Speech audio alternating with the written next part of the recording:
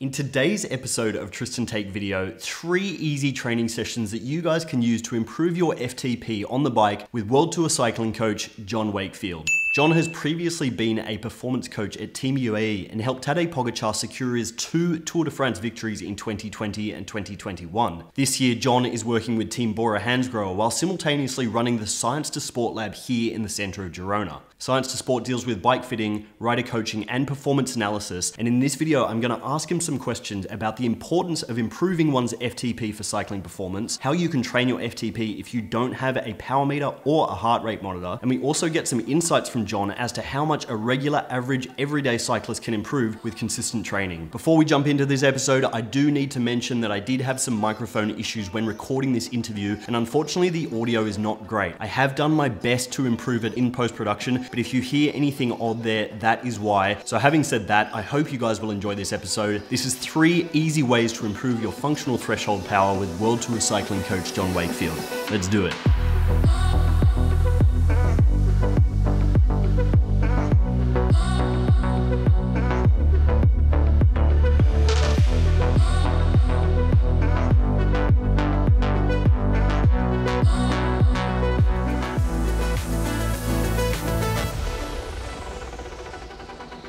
Alrighty, so welcome to this episode of Tristan Take Video. As I said in that intro there, today we're talking about 3 different ways that you can improve your functional threshold power while on the bike. I'm sitting with John Wakefield, who is my coach, but also a coach for many very good athletes. Again, as you would have seen in that intro there, you've worked with some riders who are going to the Vuelta, who have been at the Tour de France, who have been going very well at the Giro. Before we get into what the 3 sessions are today, can you explain to me what functional threshold power is and the relevance of this to one's cycling performance?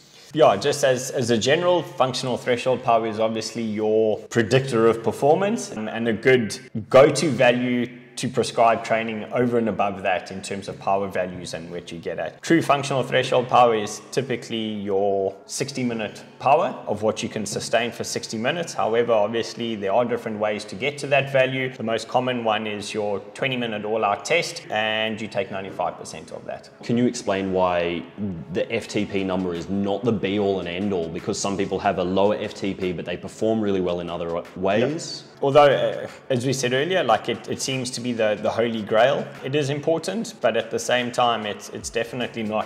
For me, it's not the holy grail, because if you fresh, your FTP is X. You do 3-4 weeks of training, and your FTP is Y because you cannot sustain that. So the question comes in is, what is your actual true value? You do have guys like a sprinter will typically have a lower FTP, but a much higher peak power value. Where you get a Grand Tour rider, they have a very high threshold, but typically not always a very high peak power value. So it really depends on your discipline and where you're at. Yeah, interesting. Okay, so today we're talking about 3 different sessions that one can do in order to improve FTP. Now, as we just said, FTP isn't everything, and training just your FTP is not going to mean that you all of a sudden become a great cyclist. It just means you will have a better FTP than you had, but it is a really good way of tracking progression within your cycling. So if you start with a certain FTP number, you can always test yourself and you can refer back to that original number to give you some level of progress going on, correct? Correct. If the number increases ever so slightly, if it's 5-10%, you've had progression. However, if it stays the same, but yet you've lost 5 kilos maybe, then obviously your watts per kilo go up. So again, it's a great tool to track progression, or the opposite of regression if things aren't going so good for you. True. Obviously, you need a starting point as well. So before we do this, I do need to mention, I made a video a couple of years ago about how to test your FTP, how to set your FTP. I'll put a link up to it in the top corner here, so you can have a watch of that. But once you have tested your FTP, you've given yourself a base number, which is your 20 minutes times 0.95. What is the first session that you would recommend someone does to improve their FTP? It would probably be 2 sessions which are really standard, non-complicated. Would be 3 by 10 minutes, and the power that you would be looking at would be, say, 95 to 105% of that FTP value. So it would be 10 minutes on, 10 minutes off, 10 minutes on, 3 times. And the second one to that, also very, very simple session, would be 2 by or 3 by 15. Same protocol, 95 to 105% of FTP. 15 minutes on, if you're feeling good, 10 minutes off, or maybe 15 minutes, and repeat. To start out, I would say twice a week, typically sort of 2 days apart, so you have adequate rest, providing you don't go smash those next 2 days leading into that second session. When you are really accustomed and you are starting to feel good as a bit of an advanced, you can do 3 days. In saying that, again, just leave adequate time in between those sessions so you can recover. So when you're doing those sessions, you're hitting the numbers, you're hitting the stimulus, and you're getting that adaptation from that session. In terms of duration, anything 3 to 4 weeks, 1 week recovery and repeat. Okay, cool. So just before we jump into the second session, give me your opinion on what do you think having a very good FTP is good for? Like in terms of climbing or time trialing, or what kind of rider needs a good FTP? Every rider in a way needs an FTP. So, if you take it as a pure sprinter, unless it's a dead flat race like Tour of Oman or something like that, you still need to be able to get over climbs or medium mountains as an example and be fresher than the next sprinter by the time that sprint comes at the end. If you're kind of really on the rivet on those climbs because you have a slightly lower threshold value, you're going to the line a lot more depleted. So it kind of works for everyone, but obviously what you do want to have, if you are a Grand Tour rider, a climber, sort of the higher the FTP, the easier it is for you at the end of the day. So as John said, everyone needs to have a reasonable FTP to get through a ride. It's only really probably track sprinters that need to be super on and off if they're a sprinter. But even the best World Tour sprinters are still going to have a 5.5 watt per kilo FTP so they can get over climbs in hilly stages. Or make the time cut. Or make the time cut. So, it's a very important element of the cycling training puzzle. Sure. So with that being said, let's jump into session number 2. What's the second session that you've gone for once people have learned how to do their sort of 10 minutes or 15 minutes? Second one would be sort of over-unders, so of that stochastic nature. So if you take also 3 by 10 minutes, but your first 10 minutes, second and third is slightly different. Instead of holding that constant 10 minutes or the constant 15 minutes, you would do, say, 2 minutes at 90%, maybe 95 if you're feeling better and well-trained. Then you would do 1 minute at 105 to 110%. In well-trained, you can go 110, 115. You have that sort of like over-under of nature.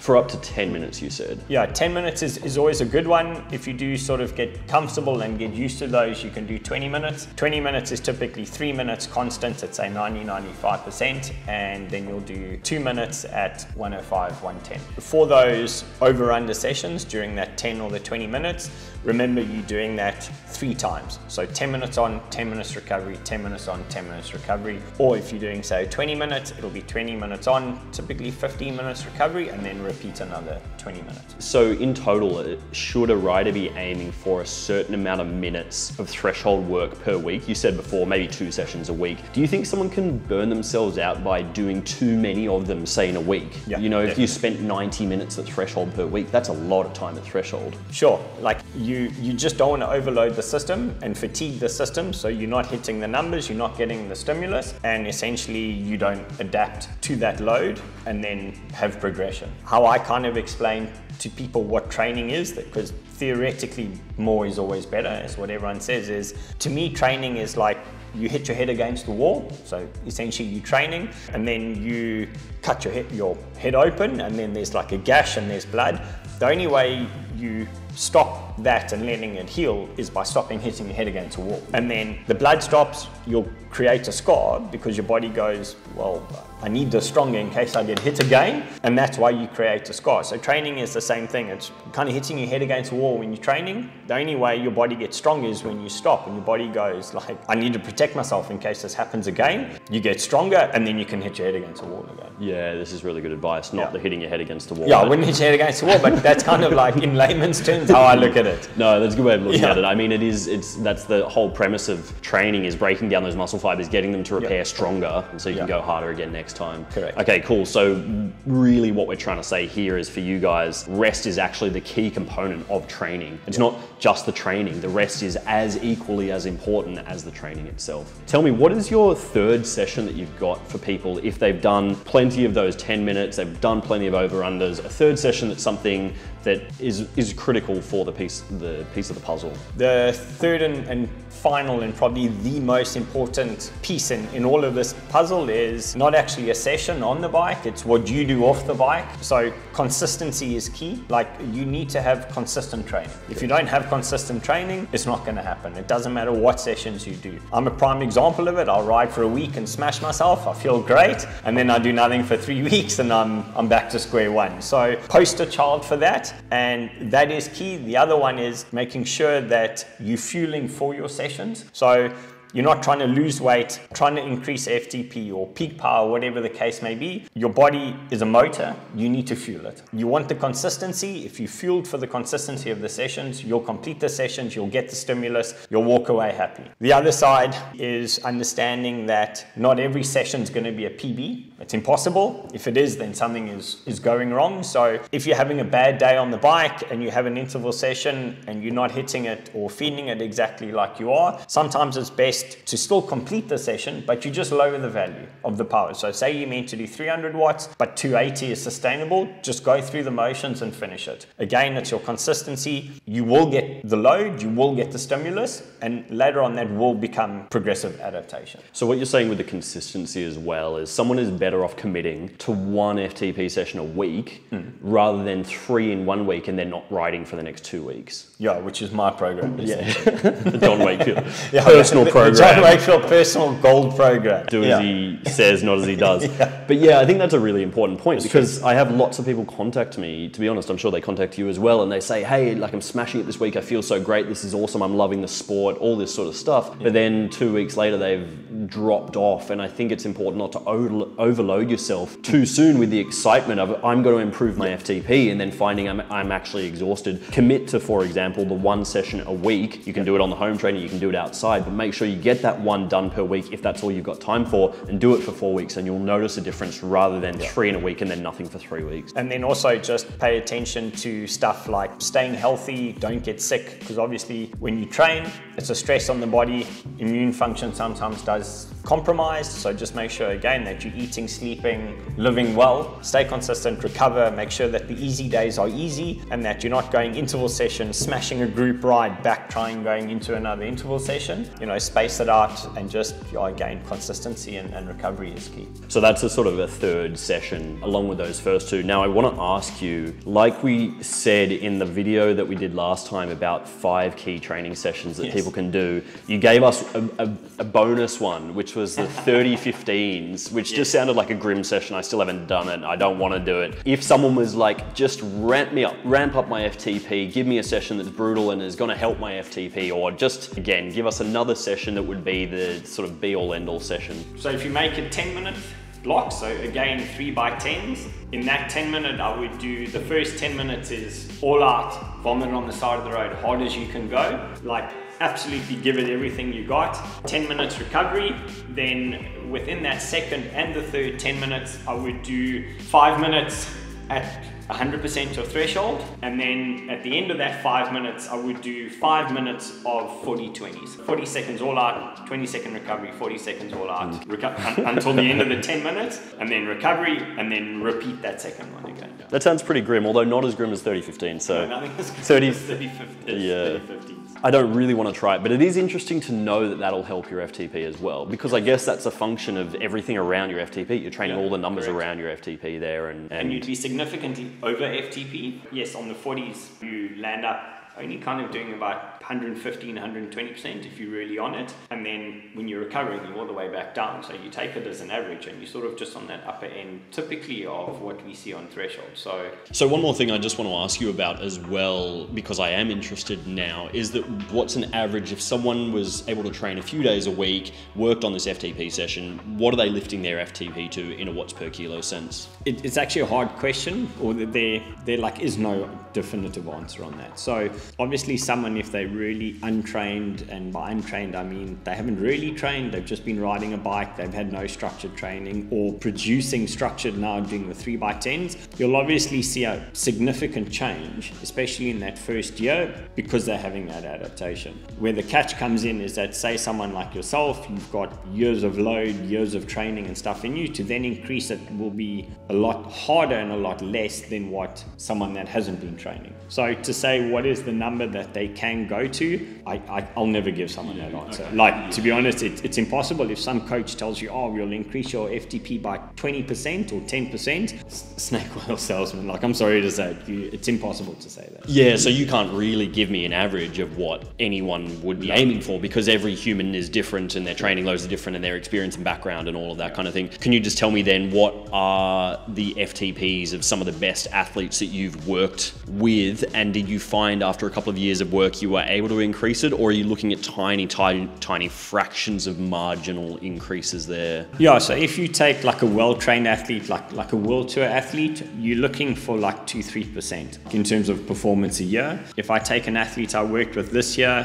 he went pre-season, he went from 5.6 watts a kilo, and I tested him now, like literally the other day, because we're going into Volta, and he was on 6.1. Also, he was 3 kilos lighter now than what he was. Yeah, everything increased, you know, so, but it was a strong focus towards the end of the year. But again, like, you typically then at next year and that you look at sort of like 2, maybe 3%. For someone young, like different or untrained, maybe 5%, you know, but you got to remember that the difference of 5% is either, you know, 300 or 315 watts. Like, if you are doing whatever you are now maximally for 20 minutes, and I tell you, well, just add 5% onto that, it's a huge number. And that's what people don't understand. Like, to find 3% is 45 seconds quicker up a climb, you know. So what is important for anybody, whether you're a professional or just the general rider or age grouper, is that if you take on a coach, or if you start coaching yourself in that first year from being sort of untrained, you may see quite a big improvement in your performances, and rightfully so, because it's a new stimulus and everything is great. What does happen though is typically after 3 years, you sort of at your physiological peak to a point, and you may not see the gains that you have been making. And where the key then comes in, if you are with a coach, is how good that coaching is to make those very small gains. So are you making 2% that year in year 4, maybe another 2% in year 5, but then you may not improve the power, but you may improve consistency. So are you doing 5 climbs at 300 watts, where before you were doing 310, 300, 290, 280, 250. Yeah. You know, because then essentially if you're in a race, you are out the back if you're not doing it consistently. You know, you land up being 2 minutes back. So where your key in any coaching or any type of performance improvements is sort of after that 3 years to make improvements going forward from that. Yeah. But as I said, it may not be going numbers. It may then becoming consistent, and consistency essentially is speed. I find also with the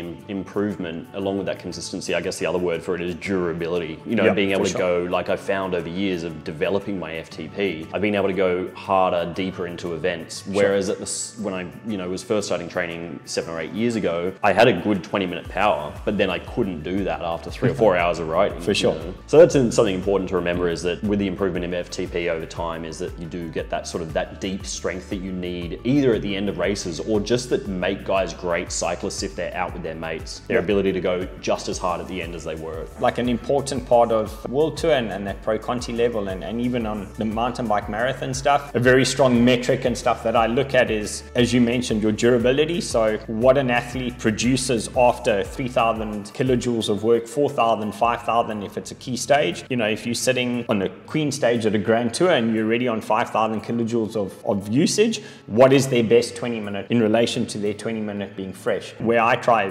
0% change is ideal, is your gold standard, is your dream. But I try work on sort of maximum 5%, but typically in that sort of 0 to 3% range. Ladies WorldTour, I look at typically like 1,800 kilojoules of work and what their 5, 15 and 20 minute maximals are after that. There alone, if you do that, you've already improved. You know, obviously shorter races, less energy consumption, but it's also a way of tracking improvements. Yeah, cool to hear. Okay, cool. So as we've just discussed a bunch of things about FTP, I want to also ask you a question about if someone doesn't have a power meter and they still want to train to improve their FTP, do you recommend they use heart rate? Do you recommend some other metric? What's the answer there if they don't have a power meter? Yeah, you can always definitely use heart rate. You know, history, before power meters, people used heart rate. The one thing just to consider and take into account is obviously heart rate is subjective. You know, so if you're fatigued, your heart rate doesn't elevate. If it's hot, it elevates, etc. So just pay attention to that. But using something as simple as an RPE value,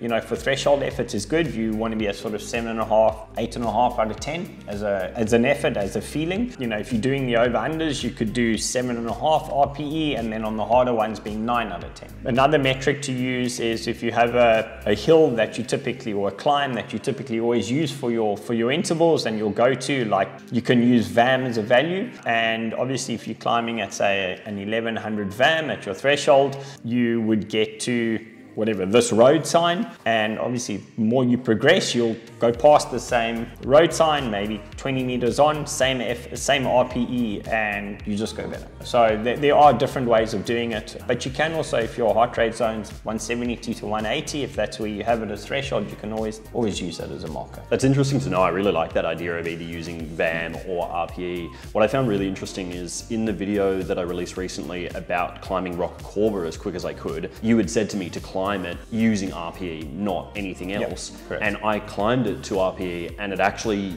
worked perfectly, because had I climbed to power, I would have actually gone slower, I think, because the way the climb was structured, it meant that if I just stuck at one power value the entire way, I don't think I would have hit the speed that I needed to hit. Sure. Whereas with the rate of perceived exertion, I was able to just work my body in a different way, and that actually it did work out well. Okay, cool. So that is a really good piece of advice, riding to VAM and rate of perceived exertion. Now, just before we wrap up, do you have one last piece of advice that you could give people who are going out, maybe training for the first time or training their FTP, or even if they have been training for a little while and they want some insight from a World Tour coach? What's one last piece of training advice that you would have for people? Don't rush it. Like when you're forcing form or trying to chase form, it typically works in a negative way. You overdo it and you actually have a negative result. Cycling in general or training it's a lot of work for a small reward, but that small reward is a bigger reward as an athlete. So don't rush it and don't complicate things. Just use your ABCs, as they say. Okay, yeah, cool. Cycling is such a long journey, and the process of training is a massive journey over many years. So there's no gains really to be had by rushing it, and there's only potential losses. I want to say thanks as always for being in this episode. Pleasure. And hope you guys have enjoyed this one. If you have, make sure to chuck a like on it. Make sure to subscribe to the channel if you are interested in more training videos, and definitely leave a comment down below about something that you got out of this video, so I know that you guys have learned something and I'm on the right track with making these training videos, and John's not wasting his time having a chat with me every so often to make them. Thanks again, and I'll see you guys all in the next episode of Tristan Take Video very soon. All right, thanks guys. Cheers guys. Ciao.